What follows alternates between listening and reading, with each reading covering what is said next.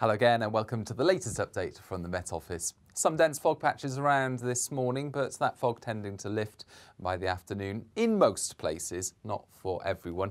Dry for many, and then it turns increasingly wet in the northwest. This weather front moving in. It does move in against an area of high pressure, so it's a weakening feature as that occurs, and it's slowing down somewhat. So during daylight hours, I suspect much of this rain will be across western Scotland and Northern Ireland.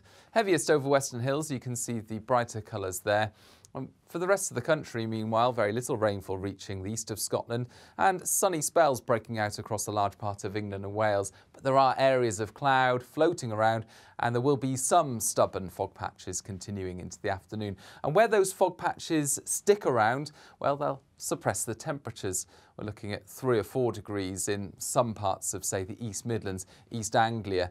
But otherwise, temperatures typically 6, 7, 8 Celsius.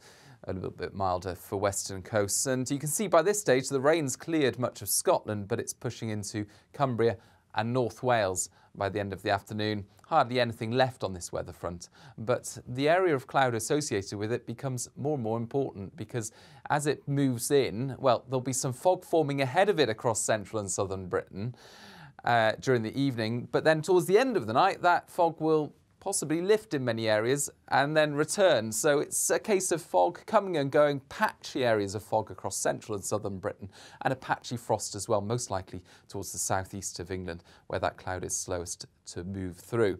Meanwhile, after the earlier rain across Scotland, well, blustery showers push in here for the second half of Wednesday and overnight. The winds strengthen, gales for the north coast of Scotland with, say, 65-mile-per-hour gusts around the Northern Isles. Of course, that will keep temperatures generally a little bit higher further north, but like I say, a patchy frost to wake up to in the south. And watch out for fog patches, a tricky kind of fog because it will come and go, I suspect, on the roads. Otherwise, the fog does tend to lift a little bit earlier through Thursday morning. A lot of cloud cover across the country. Outbreaks of rain, increasingly so for, say, North Wales, Midlands, northwards, but the rain turning particularly heavy and persistent for northern and western Scotland. And again, it's over the western hills of Scotland where the rainfall will be heaviest and most prolonged. And it will mount up through Thursday and into the start of Friday.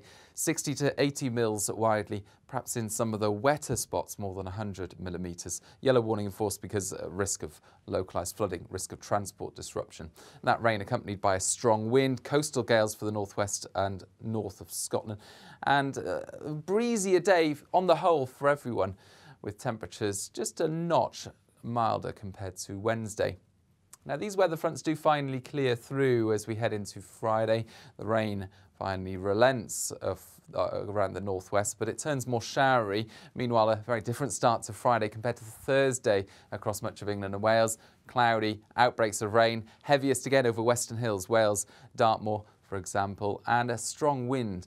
So feeling very different, and it will also be milder, much less cold compared to the mornings so far this week. The wettest and windiest weather sweeps through by the afternoon. Brighter skies follow, but with blustery showers, some sunny spells, and temperatures, well, a few degrees higher compared to recent days. We're looking at 12 or 13 Celsius, perhaps even milder in the east. More details, as ever, can be found by following the Met Office on social media and by downloading the Met Office app. Bye-bye.